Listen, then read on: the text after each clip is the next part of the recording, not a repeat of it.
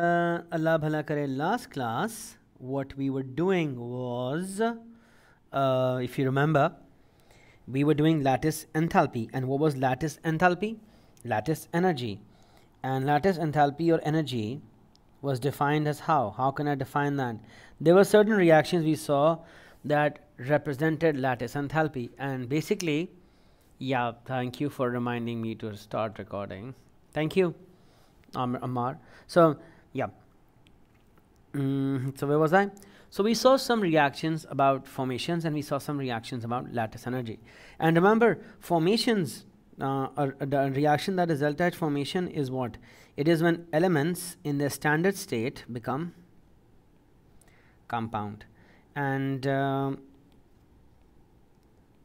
that is formation. And delta H lattice was when gaseous ions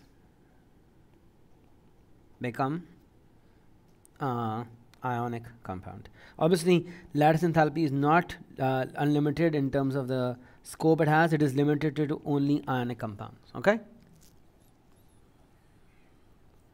Now, for example, okay, sorry, I keep hitting this. So what we did was we saw that Allah bhala kare आपका जब हम sodium को react किया था, हमने ये से शुरू किया था ना, sodium half Cl2 becoming sodium chloride. Now we did that. On the other hand, we also did this, sodium 1 plus gas becoming Cl minus gas. These are two different types of reactions we encountered. The one in white on top is what we call a formation reaction, and the one in blue at the bottom is what we call a lattice enthalpy reaction. They both make the same exact thing, which is in this case what?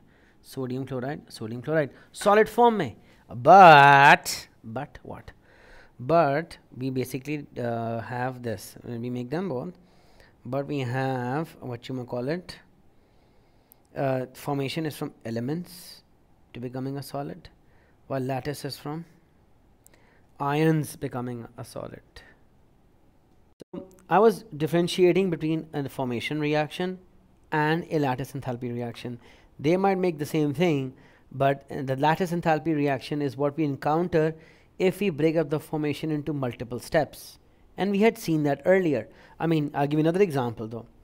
Like if I were to talk about the compound Al2O3, for Al2O3, its lattice enthalpy might be just simply be when you want to make Al2O3 from what? From its ions in the gaseous state. And obviously you'll need 2 aluminum ions and 3 oxide ions in the gaseous state, and that is a lattice enthalpy. But the formation will be making aluminum oxide using the elements in the standard state, aluminum being solid and oxygen being gas, and that still makes Al2O3 solid. In this case, you need 2 Als and 3/2 O2s. And we are perfectly fine with using fractions, remember? Yeah. So here the blue reaction is also lattice, and while the red one, white one is what you call it, the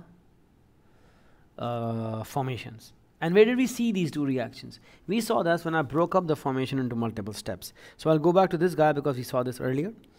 And if you remember, one of the first things we did last class was to break up the formation of sodium chloride. Okay, yeah. Then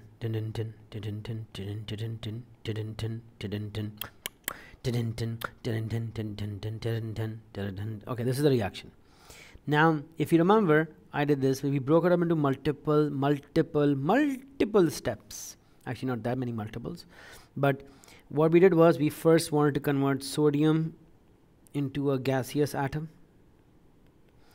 and we converted chlorine into a gaseous atom. Then we converted sodium into a positive ion, and we converted chlorine into a negative ion. Now the yellow arrows represent the atomizations of the elements, atomization of chlorine and atomization of sodium, and the blue ones on the left is the first ionization energy of sodium, and on the right it is the first electron affinity of chlorine. Basically, Yes, so basically if these were my stages, this would be like my starting stage that I'm just making an outline in. So yeah, we did this. Then we went into what did we do? We made into gaseous atoms, and then we converted them into ions. And where did we encounter lattice energy? When the ions made ionic solid, and this was lattice, eh? All right. So basically, if you had to find this value, and this was your starting stage, and this was your end stage, yeah, and this arrow, the white one, is formation. You can go from start to end directly, which is delta H formation, or you can go indirectly, which would be the atomization of sodium, which is the yellow arrows, and the atomization of chlorine.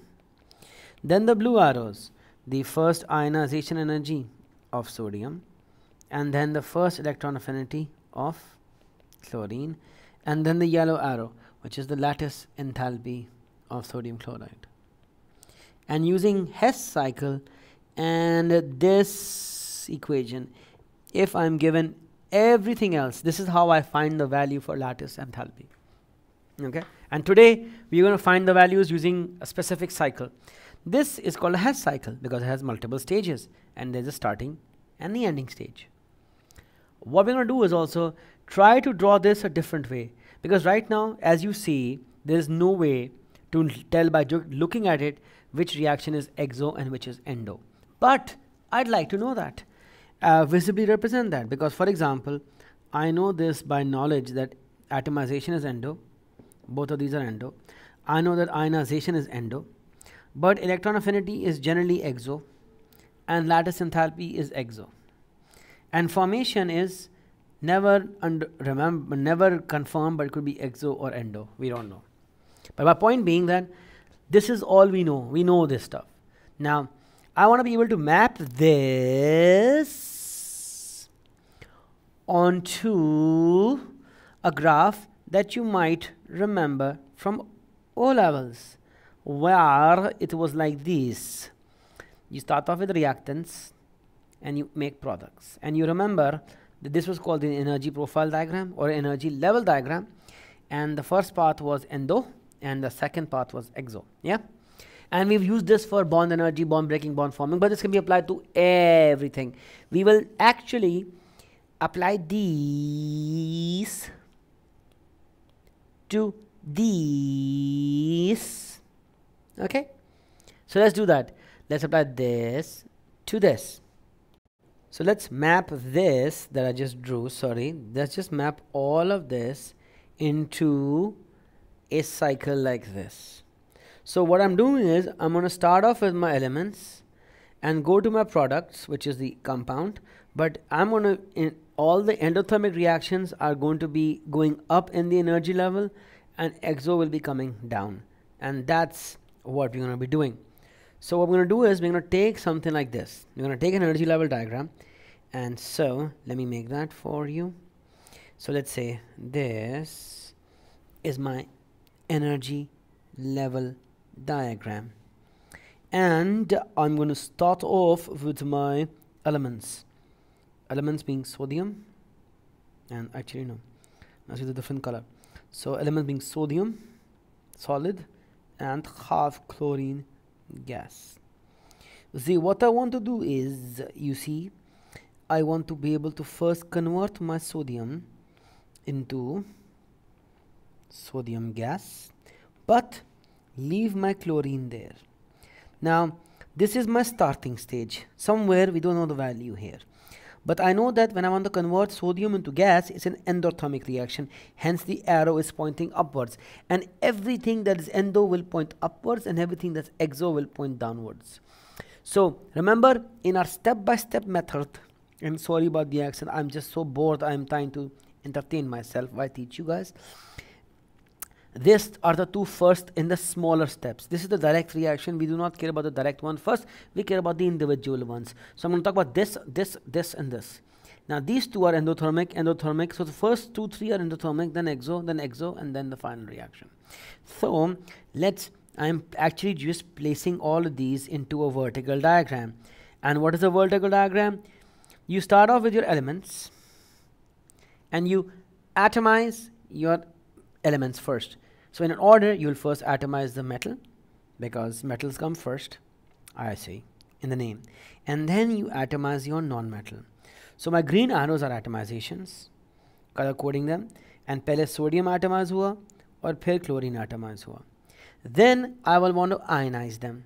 So how will I ionize them? First I will ionize the metal. We call that what? Ionization energy. And now sodium becomes 1 plus ion and gives off 1 electron, and nothing happens to chlorine. It stays as is. Okay. So this reaction is endothermic, and this reaction is also endothermic, and this reaction is also endothermic. I even have the values for this, and I can show them to you, though I don't care about the values, but you know, if it makes it easier to see, how about I just show you the values also? I didn't do it for the other two groups. Oops, but it's okay. I'll send them this one video so everybody can be happy. Yeah. So basically, where was I? Where was he? Where was he? Okay, second. Okay. So basically, let me just show you. So the first atomization of sodium, this arrow, is about 108 kilojoules positive. Then the atomization of chlorine is about 122 kilojoules. Then the first ionization energy of sodium is about 500 kilojoules. Then we have the electron plus chlorine becomes chloride negative ion. That's called first electron affinity. That's minus 394. So basically then you go down. So now the second yellow arrow is going down to a level where you've produced sodium negative positive ion and chloride negative ion. Gas. And the second arrow right here, this is the electron affinity, ionization energy, first electron affinity of chlorine, which is minus 364. So atomization, first ionization, electron affinity. The first three reactions are endothermic, going up, and obviously you can draw the arrows to scale. Mine are somewhat scale. If you notice, this is more than this. And then when these two combine, ions combine, gaseous ions, we know what we call that. That will make a pink arrow. And they make what we call, sodium chloride solid. And this reaction is delta H lattice. And the overall reaction in white is called delta H formation.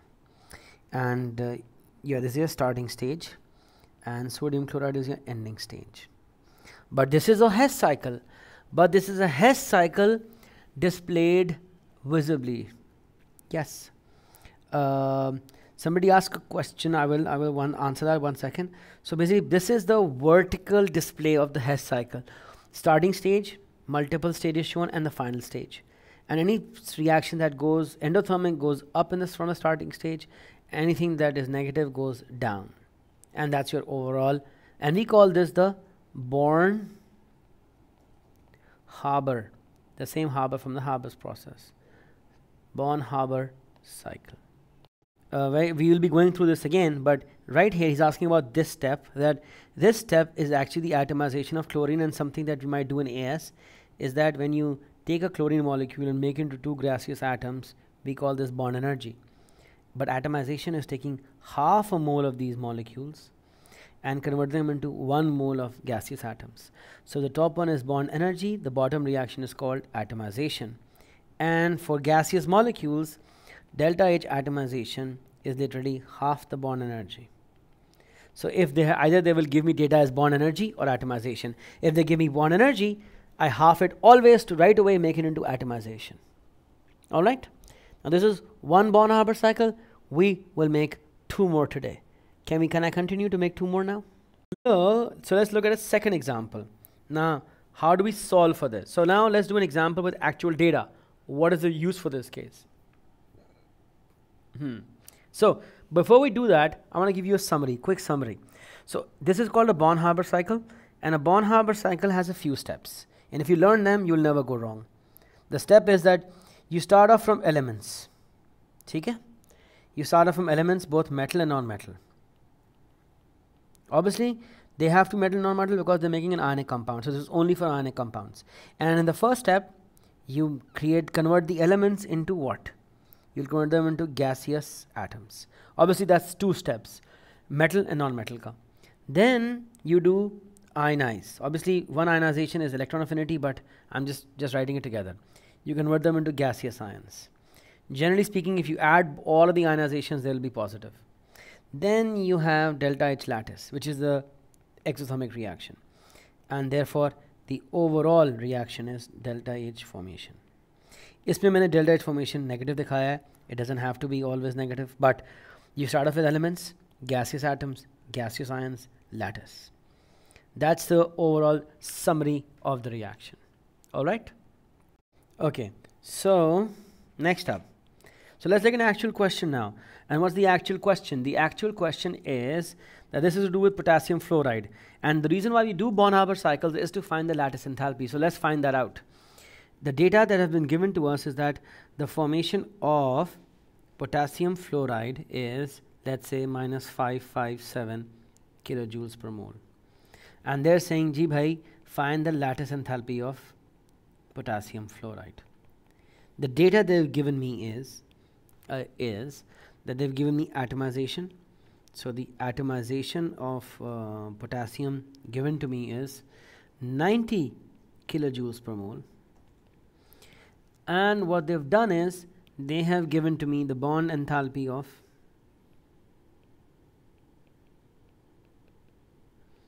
fluorine as 158 kilojoules per mole.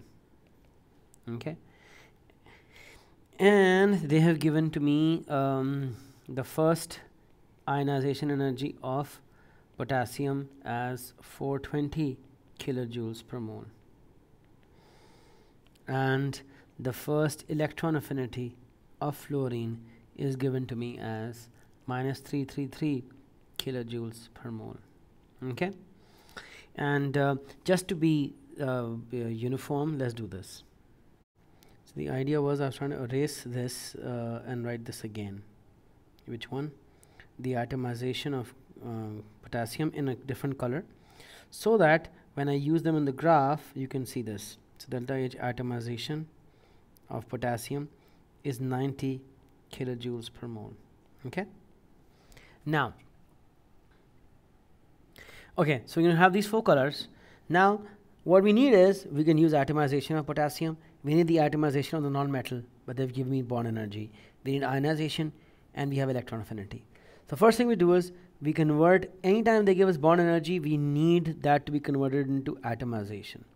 And for a diatomic molecule, remember this, that atomization is half the bond energy. And the reason for that is, we just talked about this, that the bond energy is for F2 becoming 2Fs. And atomization is for what? Atomization is for half F2 becoming F. So what we have is, we're going to use this. So atomization is half of 158, which is, it should be using the same color. What am I doing here? So atomization is half of 158, which is 79 kilojoules per mole. So now, this is my data, and I'm going to now sketch a graph for this, a Born-Haber cycle. All right. So let me just find another color for a second. So I'm going to take a little grayish color to make my outline. And I'm going to start off with the elements first. So what are my elements? I'm starting off with potassium, solid, and half F2 gas. Why half F2 gas? Because I have to make KF and it only needs 1F. And in the first step, I atomize potassium. So literally my first step I'll atomize potassium. That will be 90. This will be the atomization of potassium. In the second step, I will atomize. So far, the fluorine stays as is. Then in the second step, I will atomize fluorine and it becomes F gas. And potassium stays as is from the previous step. Then I will ionize potassium, which will probably be like this. It will form K plus E, gaseous. and fluorine right now stays as gaseous atom. Then I have to ionize or electron affinity of fluorine, because now fluorine becomes F minus. By gaining this extra electron from potassium, it becomes F minus, and potassium is now K plus, stays as K plus. And then these two combine to form what? KF solid. And this is the overall reaction, delta HF. Delta HF. Now what is the blue arrow? Blue arrow was the first electron ionization energy of potassium, and green was the first electron affinity of fluorine. And what you do here is that you need to realize is that it's going to be this plus this plus this plus this plus this equals to this. Hess's law of summation. So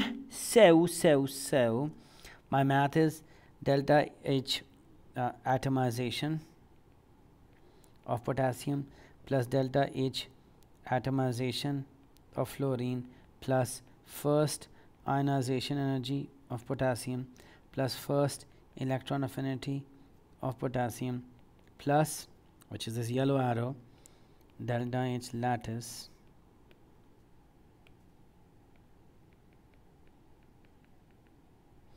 all of this equals to what? Delta H formation. And now having the values, let's put the values in here.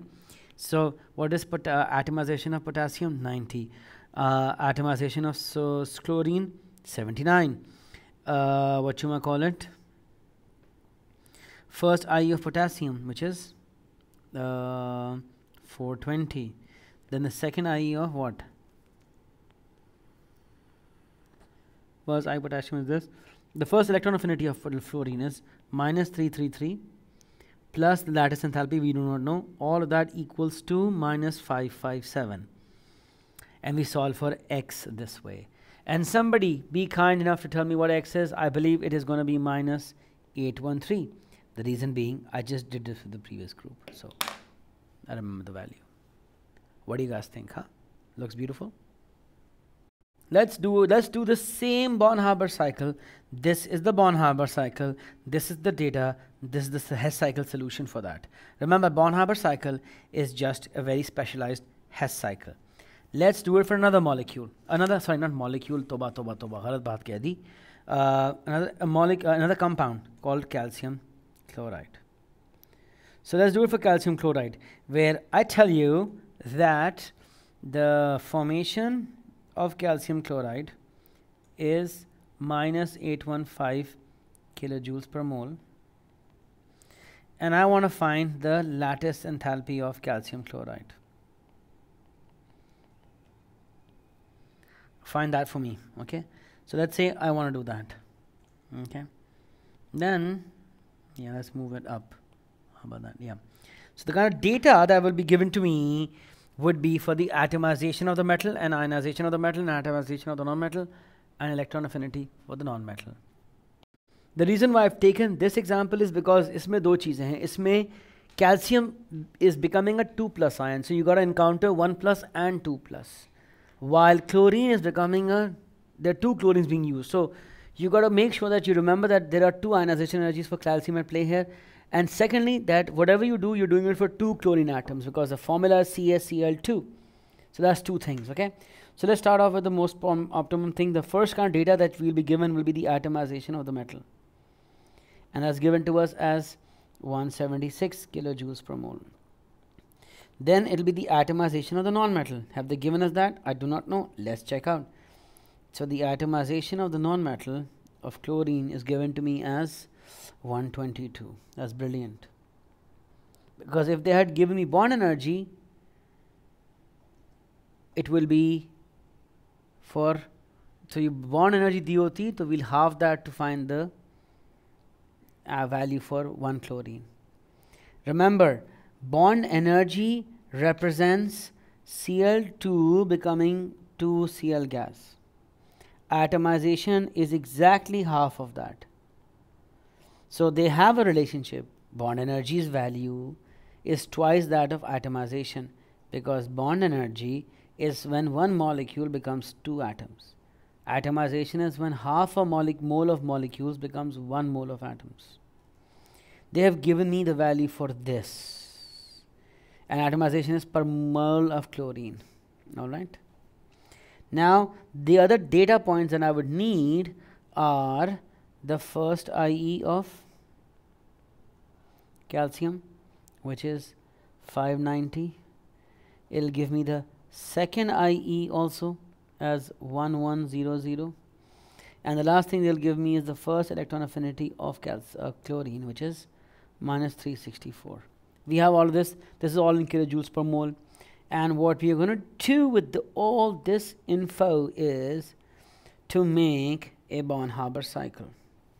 So this is as nice and neat a Born-Haber cycle I can attempt. Maybe what I can do is, yes, I can create some more space. Now that I've written my data, I want some little more space, so I'll just make a cycle like that, a Born-Haber cycle like that. Yeah, from there to there. Sorry, I know the class is about to end. I'm just going to finish this fast. Okay. Now, so what we do is we start off from the elements. The elements being calcium solid and chlorine gas. Since you want CaCl2, you will take Cl2. If it was NaCl, you take half Cl2. And the first step, you will atomize calcium into gas, and chlorine stays as is, hence the color is the original color. The reason why I'm keeping chlorine color the same is because to show that it didn't change, only this change. And what does this change? The color corresponding to the data given here. Therefore this value for this is 176. I can write the value also instead of the label. That's fine, right? This is the atomization of calcium. Then I will atomize chlorine. So now atomization of chlorine goes with the white arrow, so white row. In this case you will make two, because you are starting with Cl2, you'll make two chlorine gaseous atoms. And even though my data was given for 122, which is for one chlorine atom, I am making here two chlorine atoms. So the value for this arrow will be 2 times 122. Because I am making two chlorine atoms, and this atomization is for one chlorine atom. That should answer your question, Hassan, because we will not half it. We will, one atomization is for one chlorine atom. Here I have two chlorine atoms. So the value will be 2 times 122. Once I've done that, then I will atomize my calcium. So calcium will become 1 plus and then 2 plus. But because I can do this for calcium, is I can directly make it into 2 plus. And this blue arrow then not just becomes 590, it becomes 590 plus 1100. Because it will become the sum of the first and second ionization energies of calcium. And once it's done that, then, and at this stage, chlorine stays as 2 Cl atoms. Now obviously this will also give 2 electrons. Then the 2 electrons and the 2 chlorines will become, and obviously my arrows are pretty crap, but let's say it becomes, the calcium stays as calcium 2 plus gas, and chlorine becomes 2 chloride gas. And this downward green arrow would be 2 times minus 364. Why 2 times minus 264? Exactly, Hussein, because this one is for 1 electron, 1 mole of chlorine atoms. We are converting 2 moles of chlorine atoms into 2 moles of chloride ions. Hence this will be twice as much. And then all of this combines together to give us our product, calcium chloride solid. And this will be lattice enthalpy. And this arrow right here will be delta HF. And the math for this would be that basically 176 plus 2 times 122 plus 590 and 1100 plus 2 times minus, this is plus 2 times minus 364. In fact, I can move this all there, and just move this right here. Hopefully we can all see that, yeah. And then let me just zoom out even, why not, since we can see all of that, plus the lattice enthalpy, which is unknown to me, this equals to the total delta HF, which is given to us at the start of the question as minus 815. Now I have all of that, and so I solve for x, and when I solve for x, I will get minus 2197. And why? This is the atomization of the metal, atomization of the non-metal, ionization of the metal, electron affinity of the non-metal atoms involved, lattice enthalpy equals to delta HF. And we solve this and we'll get the lattice enthalpy of Cl2. And so I can declare with absolute certainty that using this math, the lattice enthalpy of calcium chloride is minus 2197 kilojoules per mole. And this is how we use Born-Haber cycle to find the lattice enthalpies of ionic compounds. And this is the mic drop moment.